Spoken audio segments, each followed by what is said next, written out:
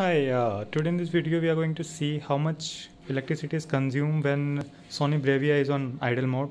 So idle mode, what I mean is it's on safe mode and it can be turned on using a remote this time. So as you can see, it's not showing any screen, but it's turned on from the outlet, and if you can see, it's still consuming 7.5 to 7.60 watt.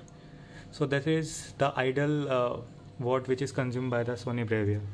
And if I'm going to turn it on, let's see how much electricity start consuming.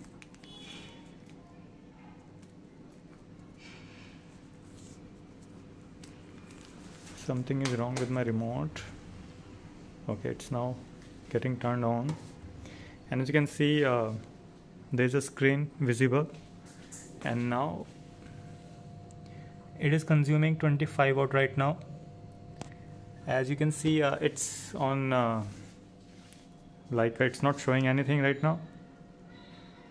And if I turn on my fire stick with this, then let's see when actually the whole RGB thing turned on and try to produce colors, how much it will going to produce it. So as you can see, it starts showing some things, and it's now consuming 24 watt something.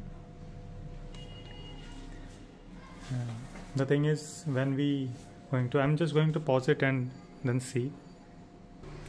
So I'm back. It's now turned on. So I think in all the screen it's showing some colors right now, and when we go to this thing, and it's consuming 35 watt, so it's pretty decent for a LED. This TV is like a 40-inch, so you can get the idea how much electricity is consumed in a safe mode or idle mode, and when it is fully turned on. So thanks for watching. Have a nice day.